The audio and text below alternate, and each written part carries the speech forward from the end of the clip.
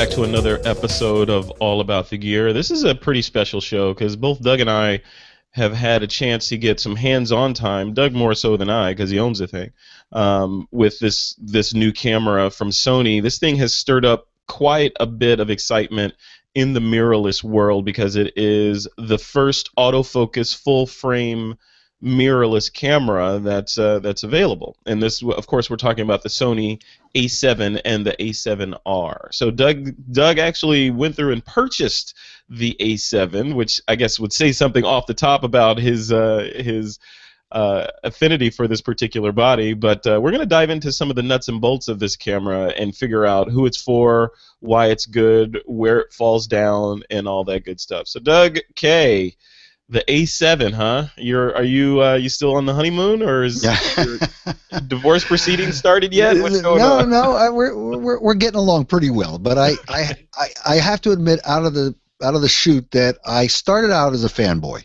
This is a camera that when I first heard about it, when I first heard the rumors about it, I said I wanted to own. I previously have owned an NEX6 and an NEX7, which I had a mostly love, partially hate relationship with. But I really wanted to see what a full-frame Sony could do. Oh, I should say, one of my favorite cameras that we've reviewed on this show is the Sony RX1R, which is a full-frame, non-interchangeable lens camera. I absolutely love the image quality from that. And I said, boy, if this had interchangeable lenses, I would buy that camera. And I did.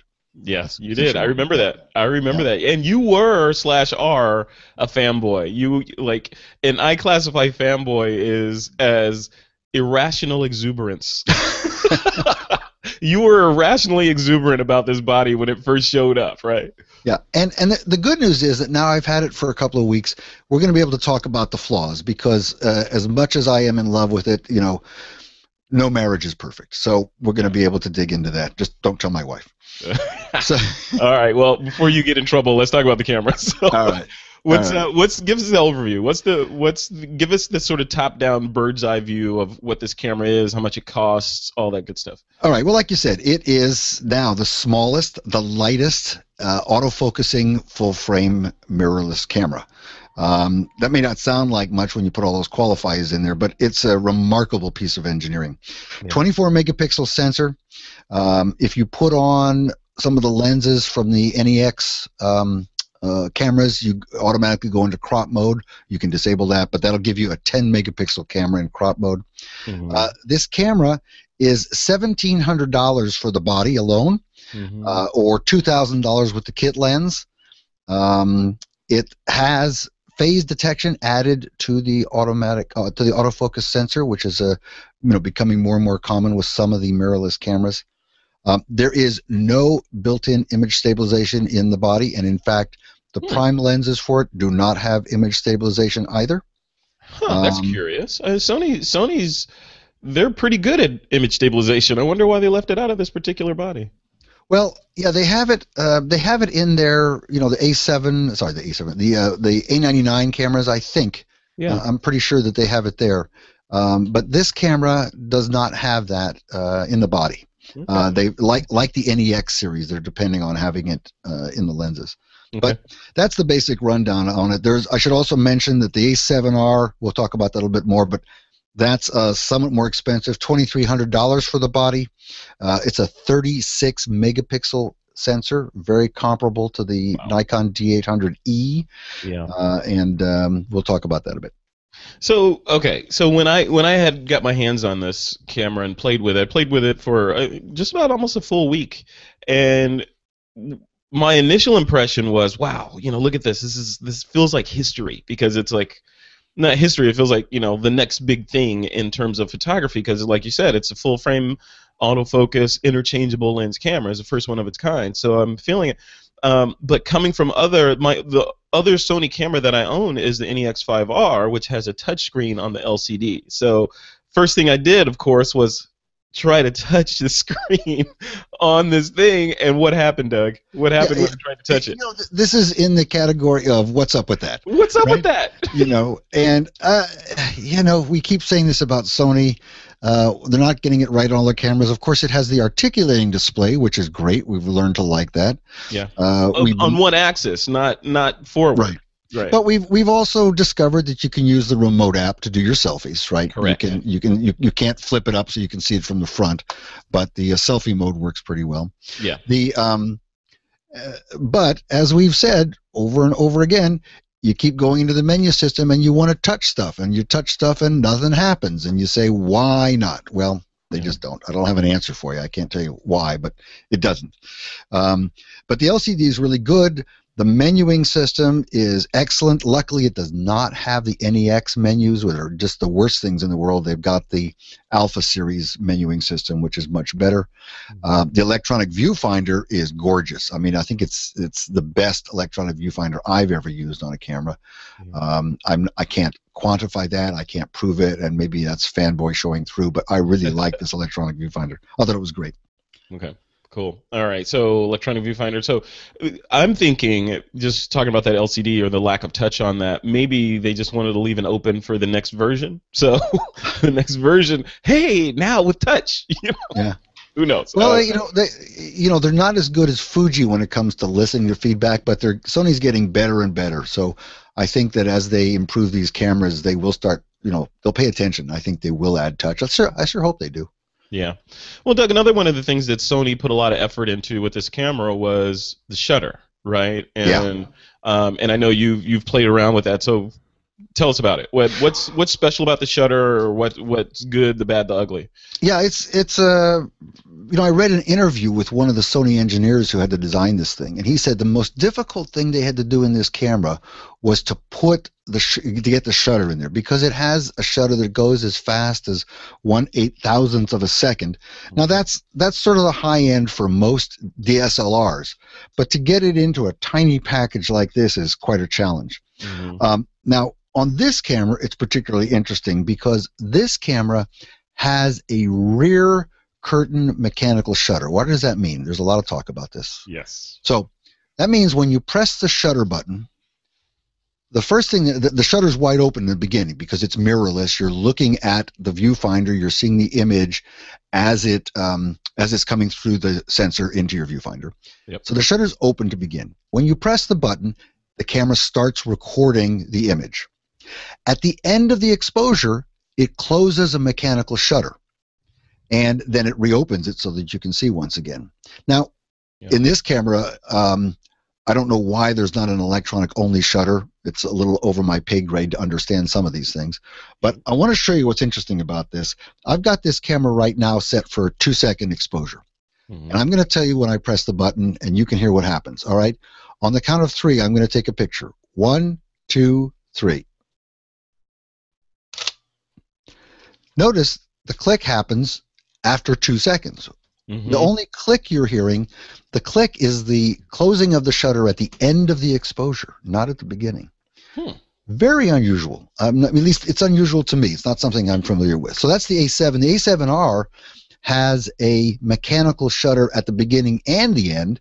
And as you know better than I, because I've never had my hands on an A7R, that has a funny sounding click because you basically get these. I don't know. You tell me. Twice. It sounds like what you just demonstrated twice. That's what I hear. And I thought when I first started playing with it, again, I had my gearlust eyes on, like, okay, let me figure out how to use this thing. This was after I was chimping on it, trying to figure out how to hit the touchscreen, and it wasn't working. So when I figured out no touchscreen, okay, I'm manipulating the camera, I'm shooting. Each shutter I can't say that word. Actuation. Actuation, yeah. Each shutter press. Each time I pressed the shutter, I heard ka-clunk, ka-clunk, ka-clunk, ka-clunk. Like, is this thing broken? What's going on? What's happening? So, I found a Sony person, and I said, listen, ka-clunk, ka-clunk, is that right? Do I have a beta unit or something? No, that's the way it works. And you know what's happening on those two ka-clunk, ka-clunks, Doug? Right. Well, what's happening is the shutter is in the front curtain. Of course, what's happening is it's closing and then opening to take the picture. Yeah. And then at the end of the exposure, it's closing to stop the picture and then opening back up again so you can see it. Yeah. So you get two shutter actuations with a normal shutter like that. But in the case of the Sony, the mechanics of it to squeeze it in. I mean, again, let's take a look at this. For those of you who are used to an SLR and aren't used to a mirrorless, maybe you can't really see it here, but you know that sensor is really close to the mount. It is. Right? It is, yeah. Oh, and you can even see, look, there's one of my dinosaurs. Oh That's my God. awesome. Reflected in my sensors, my Tyrannosaurus Rex. Yeah. Be quiet up there. Don't make any more noise.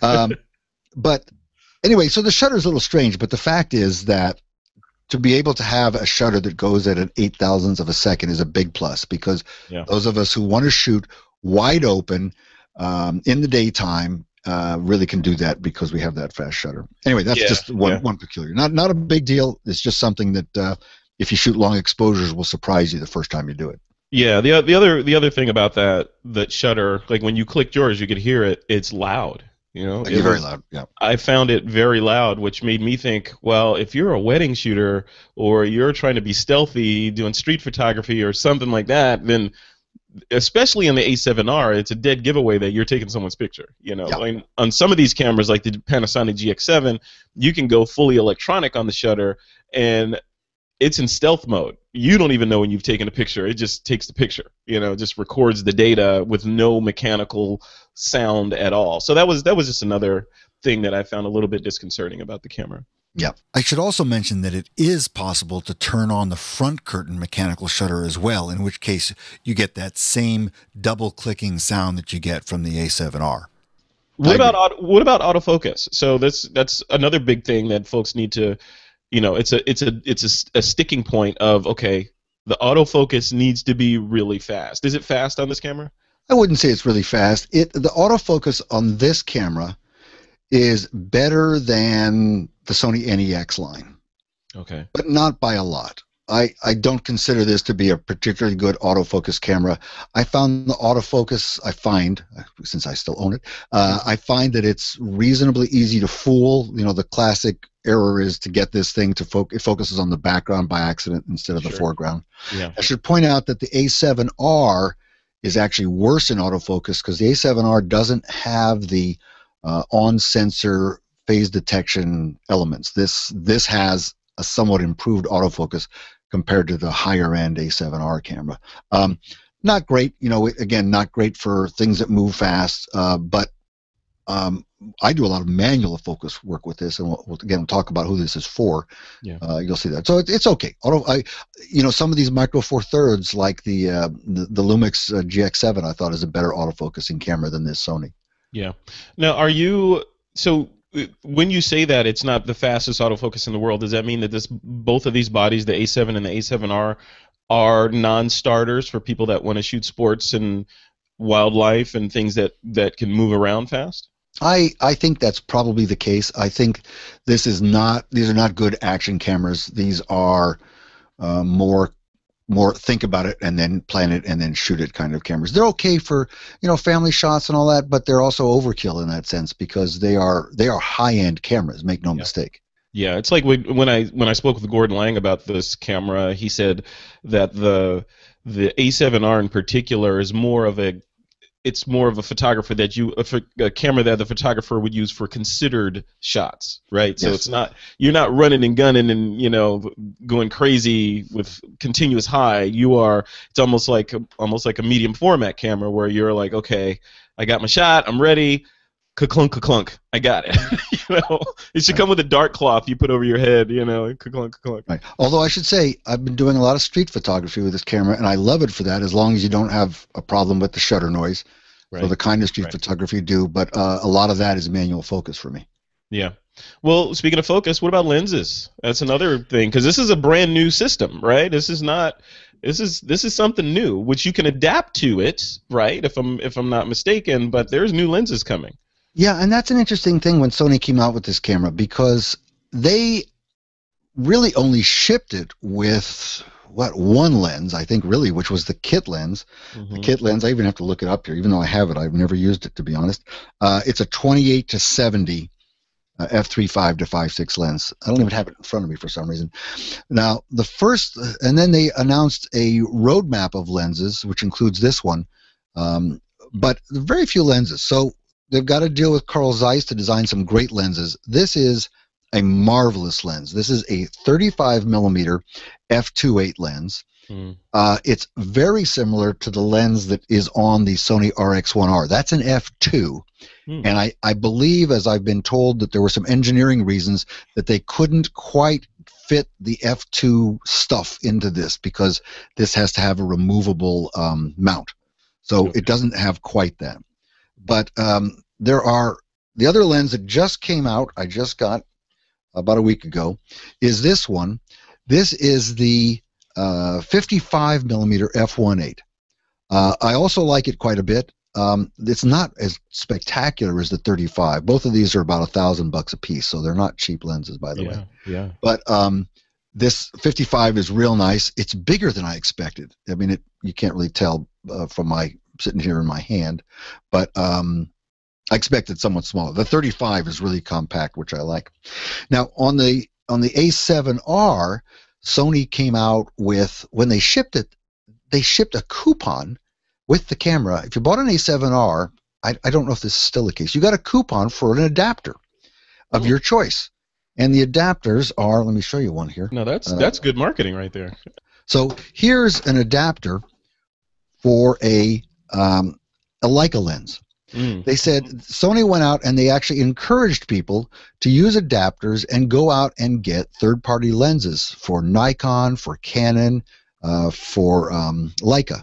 And the reason that they can do this is the secret to the mirrorless camera, which is because the lens is physically so close to the sensor that lenses that are designed for bodies that have mirrors can be extended, right? You can, if the lens is intended to be a long distance from the sensor, you can use an adapter to make that spacing correct. That means this is sort of the universal camera. Here's a full frame camera that can accept almost any lens from almost any full frame camera. Which is cool. That's killer. Really cool. Really cool.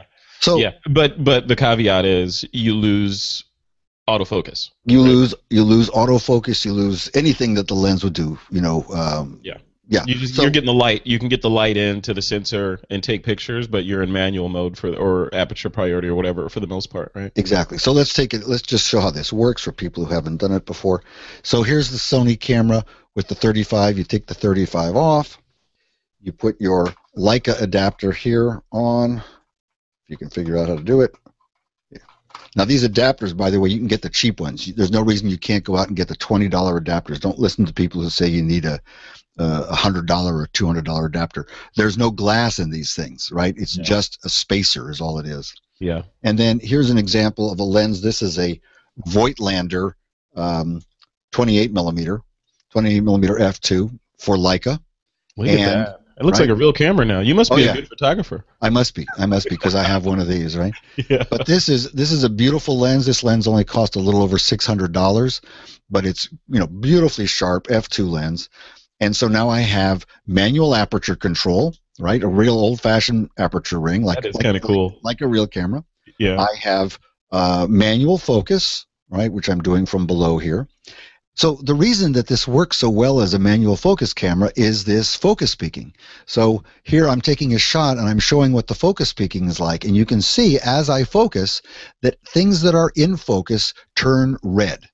And so this is a great, I've got it set to red. You can change the color if you like. But the whole idea of focus peaking makes it really a marvelous, marvelous camera for manual focus. Much easier than a Leica where you have the rangefinder kind of viewer and so forth. So I absolutely love this for manual focus. And you can do family shots. You can do pet shots.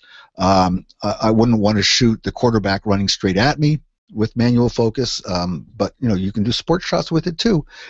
If you're good at it, it's faster than autofocus. Yeah. And I know a lot of photographers say, hey, you're not a real photographer if you don't shoot manual. And, you got to shoot manual and manual focus, Well, there's something to be said for it. There really is. Because when you learn to focus manually and you learn to focus manually quickly, I think you do become a better photographer. I think that's part of it. Yeah, that's a whole different discussion. I think, but I think that the technology in these cameras are far smarter than we are in a lot of cases. So you should know how to do both. I think. What are we looking at right here, Doug? This looks like an abomination. I had to show you this, right? In fact, You saw This is a family show, Doug. Come on, man. Yeah, you got to see this when we had lunch the other day. Yeah. This is an example of what you can do now. This is, again, it's an example. Here is a gorgeous lens that's about 40 years old. It's a Leica. It's a 135 millimeter f4. It is beautifully sharp, but it is not the current state-of-the-art lens that Leica makes. But because of the age, I was able to get this used for $300. Wow. And I've been shooting with it, and I just love it. But this is an example of how you can, with an adapter, put almost anything on this camera and use it. I've put Nikon primes on it. I haven't done any Canon primes because I don't own it, but Nikon primes and zooms, by the way, and the zooms. So, for example, that marvelous Nikon 14 to 24 zoom that everybody loves, it looks a little stupid on a camera this small, but it works great.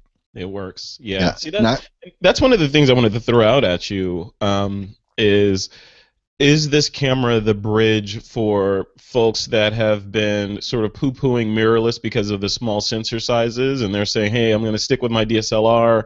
Is this camera, especially with the adapters, does it represent that okay, you have no excuses technology to move into mirrorless and all that mirrorless can offer, like focus peaking and that sort of thing? Absolutely. It is, because it is, not only is it the first, as we've said, mirrorless, full frame, autofocus camera. Interchangeable lens. Sorry, that too. Mm-hmm. You have to remember all the adjectives. Yeah. Not only is it that, but it is one of the very best cameras on the market, period. It just happens that it doesn't have a mirror. Right. So this is one that will really up your game in that sense. Just before you end the lenses discussion, I want to mention that there are two more lenses that are coming out soon. Sony has a 24 to 70. It's an f4, and the old classic, the 70 to 200, which is also an f4. Both of those are coming out, and both of those have in the lens image stabilization. So those are the classic zooms. No wide angle announced yet, but that mid-range zoom and the telephoto zoomer are coming out in the next few months. So that's a big deal.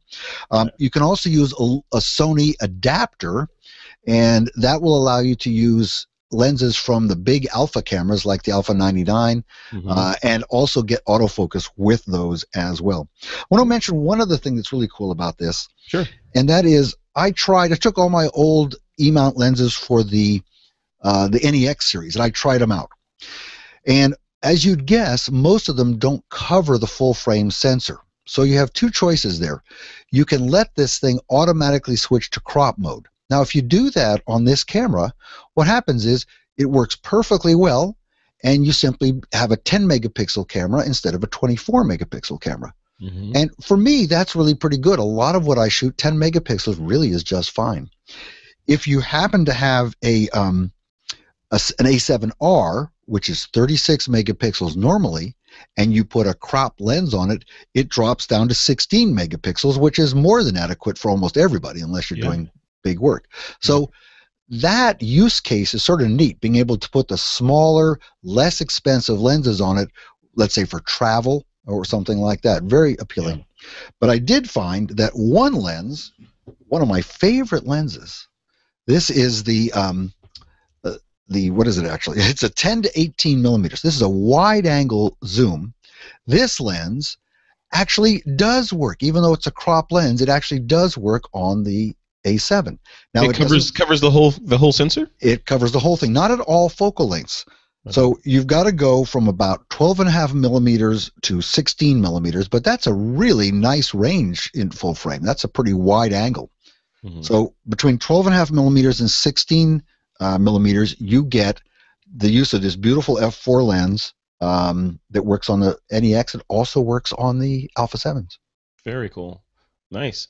Lots of options there. So, okay, so switching from lenses, video, right? What about video? How does this thing hold up there? I was impressed. The video is really pretty good. I'm not a video guy. I should put a little caveat there, so I don't do a lot of testing of video. But if you look at the specs in particular, it's very good. It's 1080p, of course, goes up to 50 or 60 frames a second. It puts out a nice, clean stream at 28 megabits per second. So it's a high bitrate video through the HDMI output. And they have something strange, which is you can feed the video to a 4K television if you happen to have a 4K television, but you're still only getting 1080p. You don't really get full 4K video out of this thing, not yet. Interesting. And one of the reasons, I read one of the engineer's comments. He says that the processor just generated too much heat when they tried to do 4K video with this. Yeah, that's cool. Well, good. Does it have an audio out port on there, or audio in rather? Yeah. What it's got is Let me show. I won't bother showing you, but it's got an audio in stereo mic, and it's got a headphone jack. Excellent. Yeah. Excellent. Cool. See. Oh, by the way, one thing you may not have noticed. Let me switch back here. There is no built-in flash. No. Now, that tells you something about this camera. It tells you who it's for. This is not your point-and-shoot snapshot camera because there's no built-in flash. You can buy an external flash. It has a standard hot shoe. You could put a Sony flash on it. You can also get a Sony continuous light flash / flash combination for this camera for doing video as well as stills. But the fact that it doesn't have a built-in flash, like I say, makes a bit of a statement already. Yeah. Yeah. Now, Doug, just to digress a little bit, when we talk about mirrorless, typically the conversation is about APS-C or Micro Four Thirds, and now this guy, right, with full frame. For the folks that are out there with Micro Four Thirds cameras and that sort of universe ocean of lenses that they can attach to the Micro Four Thirds mount, does this camera offer them anything? I mean, aside from the obvious, the giant sensor, right? So like you mentioned before, stopping down to 16 megapixels is perfectly adequate for many people, and that's what most of these, like the OMD, the Olympus OMD, the Panasonic GX7, et cetera, on the Micro Four Thirds side, that's what they use. Should this camera be tempting them away from the Micro Four Thirds format and into Sony? I don't think so. I mean, if you've made the decision to go to Micro Four Thirds, first of all, you've decided that a smaller sensor is okay for your type of photography. So unless you have two different styles of working or shooting, then there's no reason to have both. Yeah. You've also decided that you want small, that small is important to you. You have bodies. This body is actually just about the same size as the OMD EM1. It's a very small camera. But because it's a full-frame camera, the lenses are as big as a full-frame Nikon or Canon, or let's say they're close to it. Yeah. For the same aperture. So, and then also everything in Micro Four Thirds is less expensive because it's smaller. Yeah. There's less glass in the lenses. They're more compact. They're less expensive. So, I don't think this tempts the Micro Four Thirds people unless they particularly want a full-frame camera. To be honest, most people buying Micro Four Thirds today have come from the full-frame world. Yeah, guilty. All right, cool. Well, let's move on. So the other piece of it, it's got built-in Wi-Fi, right? So, so you can use the Sony Play Memories application on your tablet or your smartphone to remotely control the camera. Did you test that? Does that work okay? Yeah, it works. The one thing about the Sony Play Memories app is that it's pretty wimpy. You have very limited control of the camera, and of course the worst part is just trying, especially from an iOS device, is trying to connect to it and stay connected. It does come in handy particularly for things though like remote. So when you want to do remote control of the camera, you can do things like that. But some of the apps that we have, like on the NEX6, aren't yet updated for the A7, such as the time-lapse app. So I'm sure that maybe even by the time this is published, that will be available. But that's something I missed, was some of the fairly basic built-in apps that you can download into the camera. That's not the Play Memories apps per se, because those are downloadable, but they're not ready yet. Yeah, I just like that. Personally, I just like the idea of being able to download functionality into your camera. I think that's insanely cool to be able to do that. Yeah, absolutely. What about, so this camera is still fairly new, and Adobe is pretty aggressive about making sure they support cameras that come out of the gate in Lightroom, etc. We're recording this, what is it, December 27th, 2013. Is Lightroom support this guy yet? Lightroom added support for the RAW files in version 5.3, which is at this point about 2 weeks old.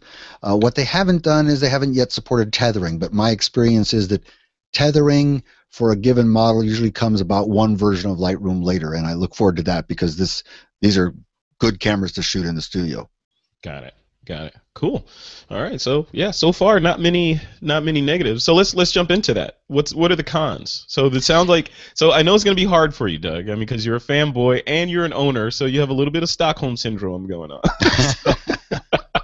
I'm being held hostage by my cameras, right? You are. You suddenly love your captor. So tell me what the negatives that you found. Well, the first one is there's no touch-sensitive screen. What's up with that?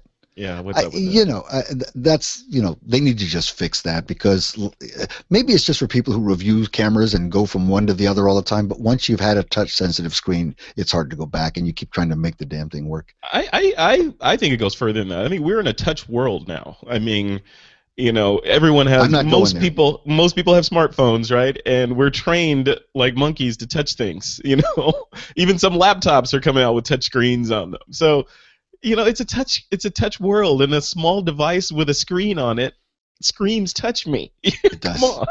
I don't know. Maybe I'm crazy. You're opening up so many things I'm not going to get into. So that's one. Another is, where's the manual? You can get a PDF that says almost nothing about the camera. There is still a lot about the camera that I haven't been able to explore because there's no documentation. And I got to assume that there's a real manual for this thing coming. There's, the manual that they have is like, here's how to take a picture, here's how to look at a picture, things like that. Yeah. There's no flash. That's a con for some people. I never use an on-camera flash anyway, so that doesn't bother me. Right. The controls on the camera are really pretty good, but having used the Fuji cameras, like the XE1, the XE2, the X100S, I miss having real controls. I love having an aperture control. This has aperture, but I miss having a shutter dial. This has, like most cameras today, knobs that you program to control aperture and shutter and things like that. But I really wish that it had full controls. I wish it had in-body stabilization. I got to believe that's coming in a future version, especially when you're shooting with these primes. We'll talk about that in a bit, but you got to have that. That seems like another one of those must-haves now. On this, like the Olympus cameras just blew that out of the water. It's amazing. On this, the problem in this camera is that sensor is so big, and they kept the body so small. I don't think there's anywhere near the room for it, because that takes space to put, sensor stabilization in. Yeah, to stabilize that giant sensor in there versus a little micro four thirds sensor. Yeah. Along with all the shutter problems. So, I'm not going to criticize the camera, but certainly there are times when you wish you had that in-body stabilization. Yeah. And another thing that I should mention is that there's still quite a lack of third-party accessories for this camera. For example, I wanted to do some long exposure work. Again, there was no way for me to really do that. The type of USB connector they have here isn't supported by any of the third-party products. You mean for a shutter release? You mean? Yeah. Okay. So I think I can buy a Sony thing for a lot of money, but there's quite a lack of third-party products that are going with this. One of the things we don't talk about much is that if you buy a Nikon or a Canon DSLR, there are decades of products that have come out to support these things. Yeah, and the ecosystem. Very good word for it. These new cameras don't have the ecosystem, and Sony, being the newest kid on the block, probably has the weakest ecosystem of all. Right. And then the last thing, of course, is the lens selection. It's meager. If you want to dive into the world of other brand lenses and manual focus, you'll be very happy with this camera. But if you want, native lenses with good autofocus and image stabilization, you're going to have to wait for some time. Yeah. One thing I should mention, we didn't mention on the lens, is very, very important. If you do start to get into using Leica and other third-party lenses, pay particular attention to problems with wide-angle lenses. When you get wider than about 28 millimeter, there are some real problems with the corners. You start to get into what we call color shift. You get sort of magenta. You get streaking in the colors. You get soft focus in the colors. The best thing to do is just scour all online reviews. Lots and lots of people have been reviewing specific lenses for use with these cameras. But when you get wider than 28 millimeter, be very careful with the third-party lenses that you purchase and make sure that somebody else has checked them out first. Yeah, and one thing before we leave this section, Doug, you started with one of the cons being no flash, and and also saying that the fact that it has no flash is an indication of who the camera's for. I don't necessarily, like with the Olympus OMD EM5, there's no flash on that camera either. But I kind of wish it had a small flash on that, not for, maybe for occasional fill flash or something, but more so to trigger other off-camera flashes without having to use a pocket wizard or something like that. It's nice, like on the Panasonic GX7, it has a little pop-up flash, which is, frankly, it's too tiny to do anything, but it can trigger a bunch of other lights to give you more options just kind of built in. So another reason, to keep your kit small, or another way to keep your kit small, is with that little pop-up flash, you can, eliminate a pocket wizard or eliminate the necessity to run a sync cord and that kind of thing. Just want to throw that in. In this case, if you look online at the engineering drawings for this camera, listen, there isn't a millimeter of space for them to add anything like that. So their trade-off is, do they put in a little teeny pop-up flash, or do they make and make the camera bigger? That's the issue. And I personally appreciate the choices they made on this camera. I think they've got all that stuff pretty much right. Yeah. Well, they could do something like this. Not to play Sony engineer, but this is the old Canon G9, and it's got a built-in flash right there. I don't know if you can see that. See that on the front? Oh yeah. Yeah. So and it's not a pop-up; it's just a flash. And that would be awesome for just control. But anyway, armchair quarterback. Just to show you, right? This is the corner where you want that to go. Get rid of that logo. You don't need the logo. But that little strobe thing that you had will not fit in this space. Yeah, it ain't gonna go there. So, you're right. That's what they did. So. All right. So those are the negatives. What are the biggest things? I know there's a lot to love about this camera. What are the biggest things that you that have your heart? Well, as we've said from the top of the show, this is the smallest interchangeable lens, mirrorless, full frame, and some other adjective. Did we get them all? Yeah. Camera. And that alone is a lot to be said for it. The image quality is spectacular, both in the A7 and in the A7R, which is even more incredible. The electronic viewfinder is, to me, the best I've used. Here's a little one. Gordon Lang mentioned this in one of his reviews, which I really appreciated. It's one of the few cameras where you have the option of charging the battery in the camera via the USB connector, which, if you're traveling, is sort of handy. For me, I take an extra battery or two, so it's not a problem, but it's sort of nice. Anyway, it's a joy to use. It's small. It takes great pictures. I don't know what else to say. Are there third-party batteries available for this thing?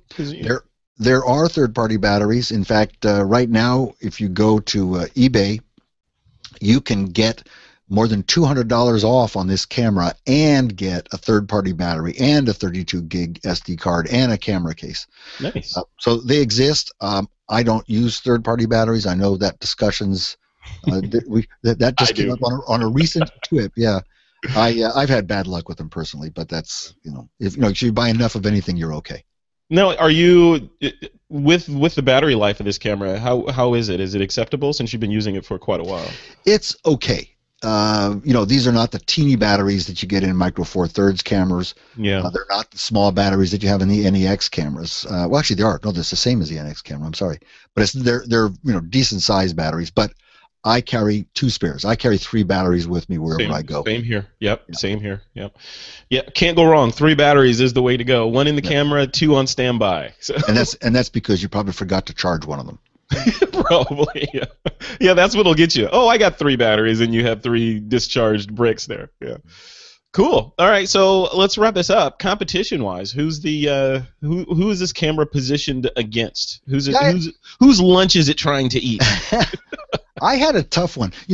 What we didn't mention is eating Leica's lunch. That's not even on my list, but this is, to those people who can spend $6,000 or $7,000 on a camera, and that does not include me.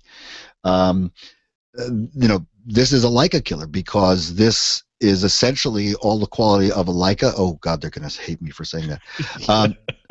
In a camera, logarithms. Yeah, a camera that costs a fraction of the amount and uses all those Leica lenses. So it certainly is going to eat some of Leica's lunch. Yeah. But in more traditional cameras, does it compete with the Nikon D610? The D610 costs more.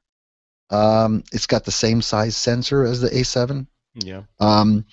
Maybe in the Canon line, wow, the Canon 5D Mark III is $2,900 for roughly the same size sensor. The Canon 60 is cheaper, but 20 megapixel camera, 60 maybe.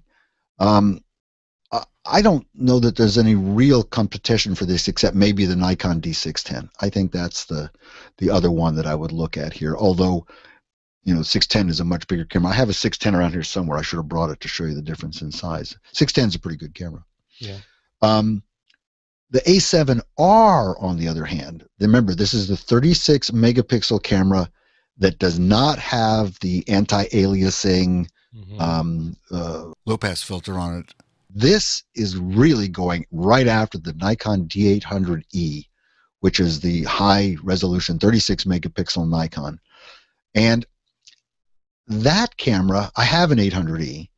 That is a tripod camera. And this goes back to what Gordon Lang said in your interview with him, which is these are serious cameras.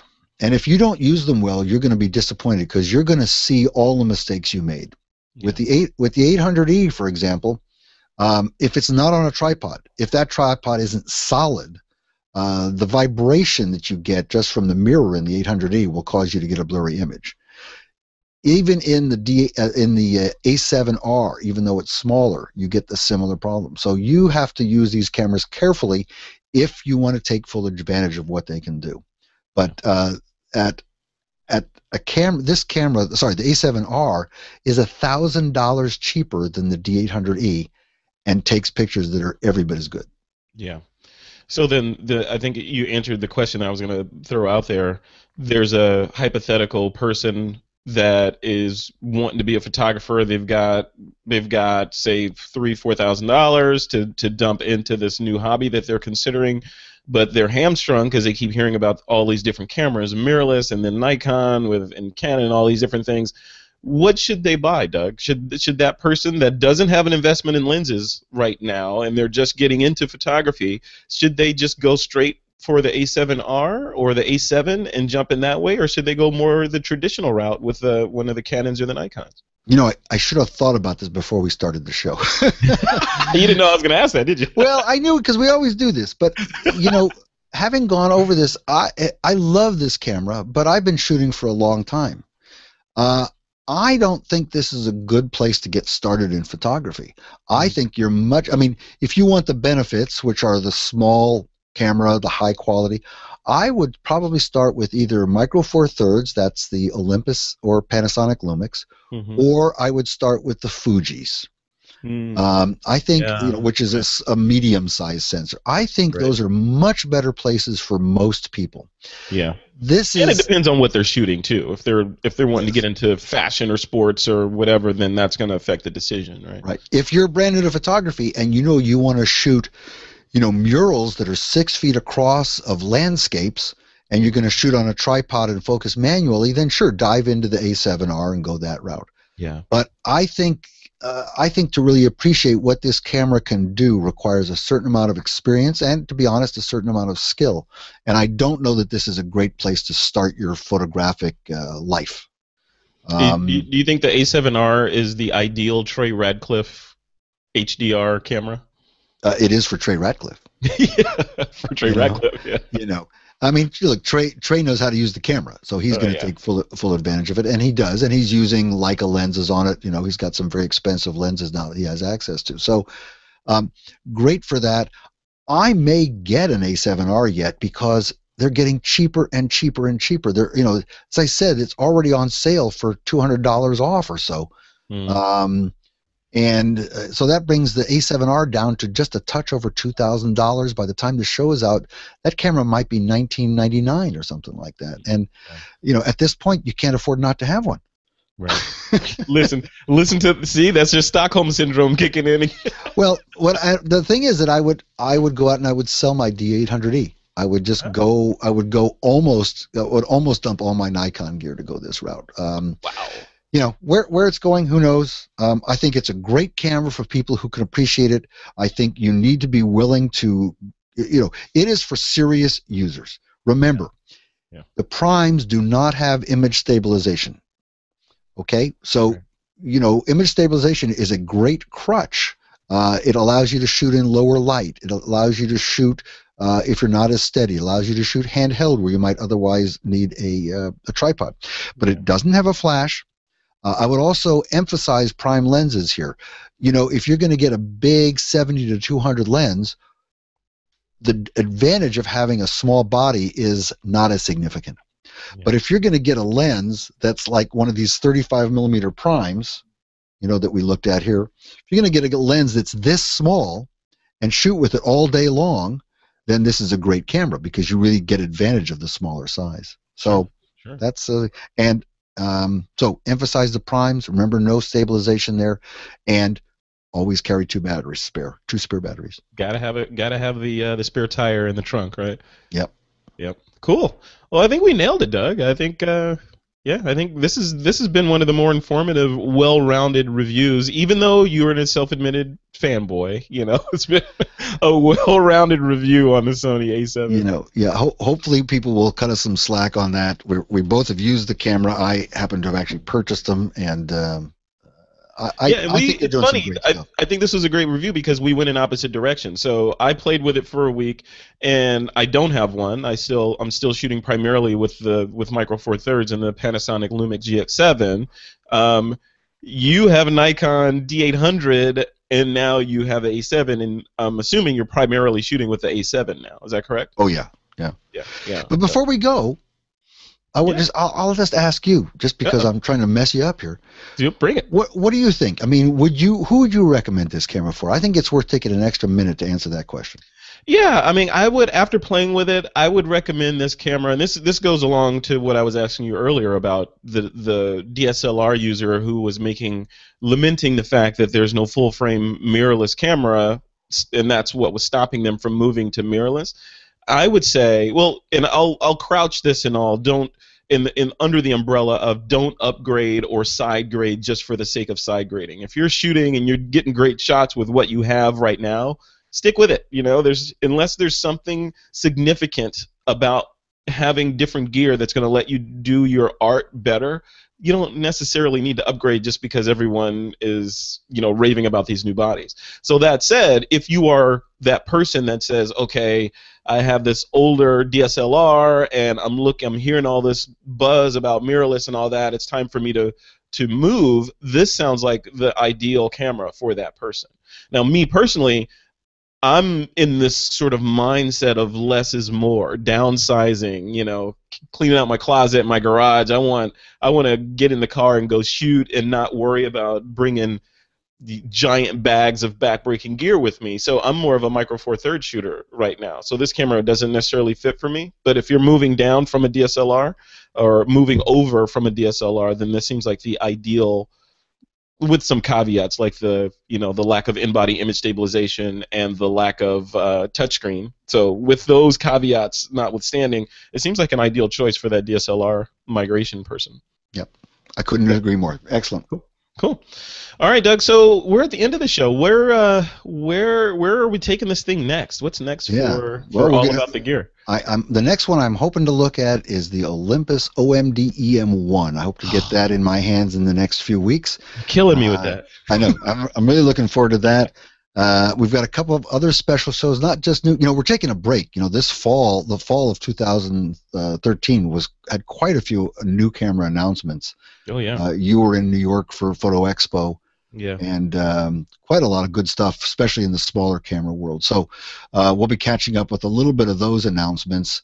But you know, Sony, Fuji, Olympus, even Panasonic, they're all coming out with new stuff even in January. So we're gonna have a busy 2014. It's going to be a busy and exciting 2014, and we've got some interesting changes planned for All About the Gear too. So Ooh. should be we can't talk about it, Doug. We talked about it. We strategized at lunch at T-Rex in Berkeley, right? So that's where all the big businesses are formed, right? That's right. So cool, Doug. This is awesome. Must be the mojitos. Must be the mojitos. Yeah. All right. Cool, man. All right. Well, thank you. This has been a excellent episode of All About the Gear. Thanks to Doug Kay and his excellent sort of deep dive into these cameras. I guess that's it. Thanks, Doug. All right. Thank you, Fred. Talk to you next time. See you later. Bye-bye.